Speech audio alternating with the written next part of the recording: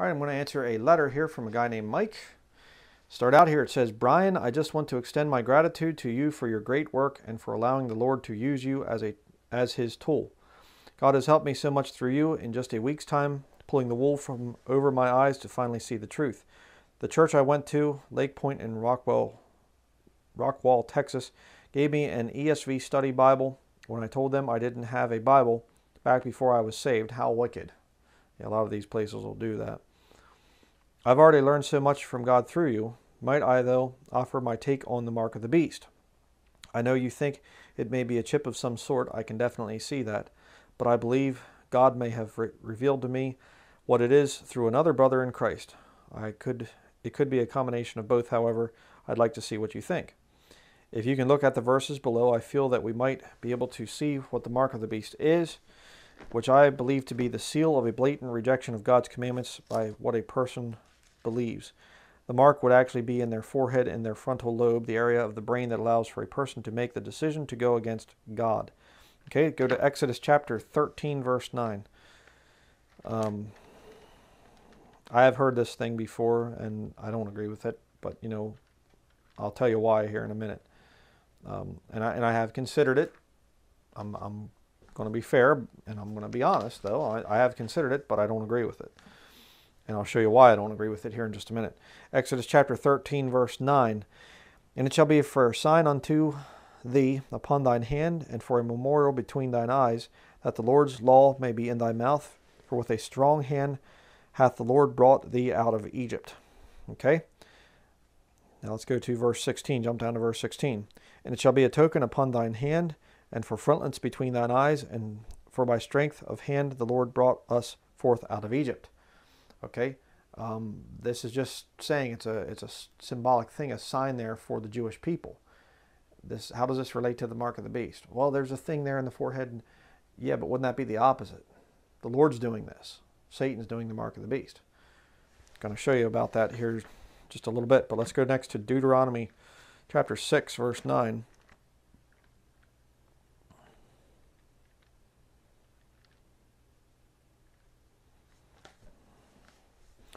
Deuteronomy chapter 6, verse 9. And thou shalt write them upon the posts of thy house and on thy gates. Got that right, didn't I? Yeah. Okay, that's kind of not really proving a whole lot there.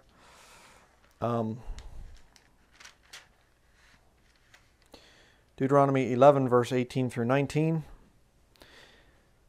Therefore shall ye lay up these my words in your heart and in your soul, and bind them for a sign upon your hand, that they may be as frontlets between your eyes.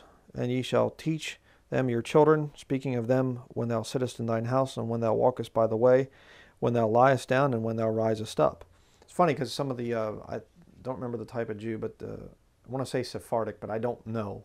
I'd have to look that up. But, these Jews, they have the thing wrapped around the, like the, leather looking thing wrapped around their arm, and then they have like a little box there, and then they do the same thing on their head.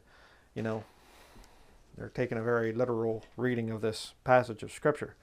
So the idea here is, well, it's something that's in your mind, so therefore by taking the mark, you are mentally saying, I'm going to go against God, kind of a thing, is the way that this thing works. I think Johnny Todd was kind of saying some of that stuff.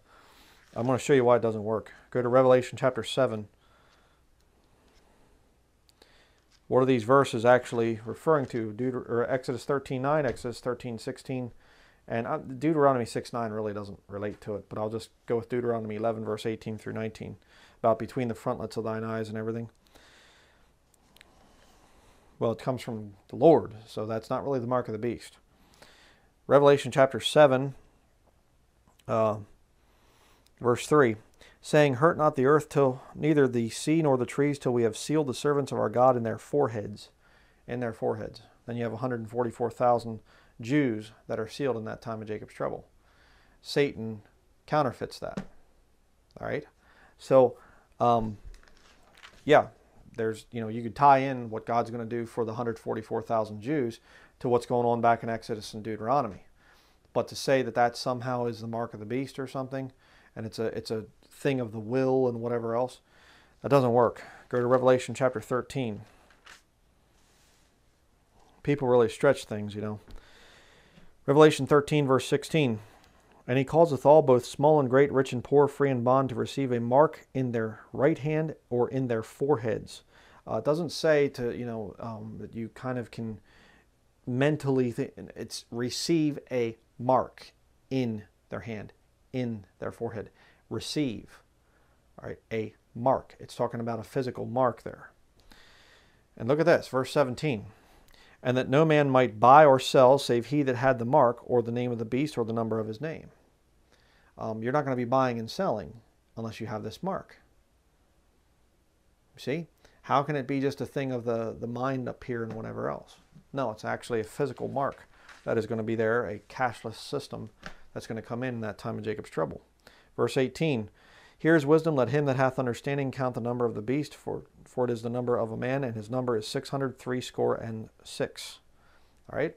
Go down to Revelation chapter 14 and verse 9. And the third angel followed them, saying with a loud voice, If any man worship the beast and his image, and receive his mark in his forehead or in his hand.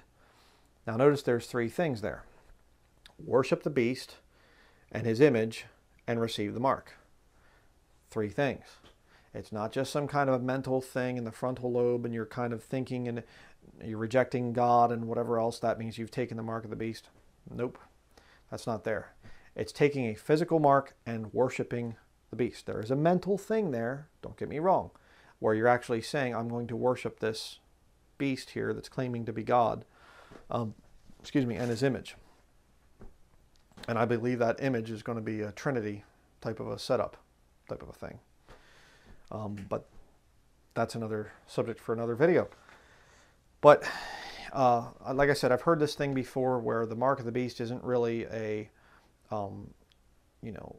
implantable microchip or a tattoo or whatever else. It's some kind of a thing of the will, what you're doing, and no, it's not. It really isn't. You're not going to be able to control buying and selling by willpower, a decision that you've made or whatever else. And you look into actually what an implantable microchip could be used to do, where it can track and trace people.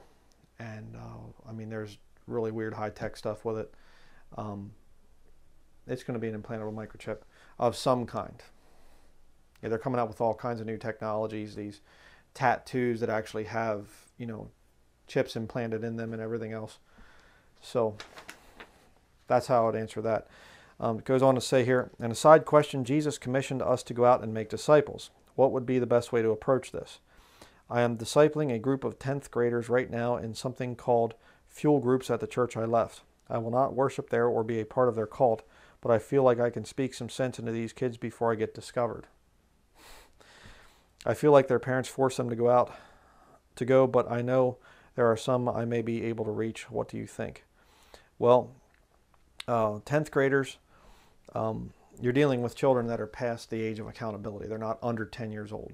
Now, I don't believe in Sunday school at all. I think that that's extremely unscriptural, and I don't believe in youth groups either, honestly speaking. But these children, these teenagers, are definitely at the age where if they die and have not received Jesus Christ, they're going to go to hell. All right, they can't claim, well, I didn't understand sin and I sinned against God and whatever, like a young child could. And it's kind of funny, brought back a memory of two brethren I used to, be in fellowship with down in Pennsylvania. And there was some youth thing in the area, and Brother Jesse Dulesky was one of them, and Bible Believers Fellowship down in Pennsylvania, and him and this other brother went to this. Jesse had actually grown up in this youth group thing, and then later on had gotten saved and things, and got to talking to one of these people that was running this youth thing. And, oh yeah, well, that'd be great for you to come, bring in your friend and things and come on in, you could help with these teenagers, they said to Jesse. So they did the same kind of a thing. They went there and they started to tell these children about, these teens about the Bible version issue and about other things. And it wasn't too long until they got discovered and they asked to leave. So I would say, yeah, go ahead. Get in there and see what you can do. But don't compromise. That's the whole thing. You might be kind of tempted to compromise to kind of keep things going and whatever else. Don't do it. If the Lord opens up a door for you to go there and talk to those teenagers, go and do that. But don't be wishy-washy to kind of keep things going and not, you know, if one of the pastors or whatever takes you aside and says, we really don't want you talking about that. Well, I'm going to, because it's the truth. And you need it, you know, you're going to have to confront them on that. So that's up to you. If you don't want to confront or whatever else and you kind of want to go along, well, then I'd say no. If you're not afraid of confronting on that issue, then go for it. Finishes here. It says, thank you again, Brian. I appreciate your great work. Keep it going. Would you please pray that God would place true followers of Christ in my life and to help me start my own house church. Also, if you post a video concerning this, please let me know how I can be praying for you. God bless, man. Thank you very much for your kind letter. We get a lot of these letters, and it's always very humbling to hear how the Lord has used this ministry so mightily in people's lives, and it's an honor. How could you pray for me? Well, we have a number of things that we're trying to get done right now. God is definitely answering prayer very rapidly many times. There were two big decisions we were going to make. I'm not going to get into details, but two fairly big decisions we were going to make. And we prayed and just said, Lord, we want you to just tell us plainly. And both things that we were going to do just fell through, completely fell through. Not of our doing or whatever else. It just was a boom, answer to prayer kind of a thing. So I'm not going to take credit for that and say, oh, it's all our holiness or righteousness or whatever else. I depend on the prayers of my brothers and sisters in Christ. Just pray for the Lord's protection. Pray for the Lord's leading in our lives.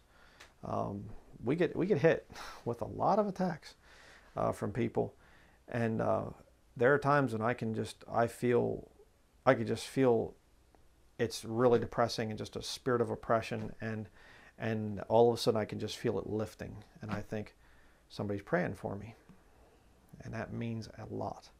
So thank you for your letter, and I hope I answered your questions. Thanks for watching.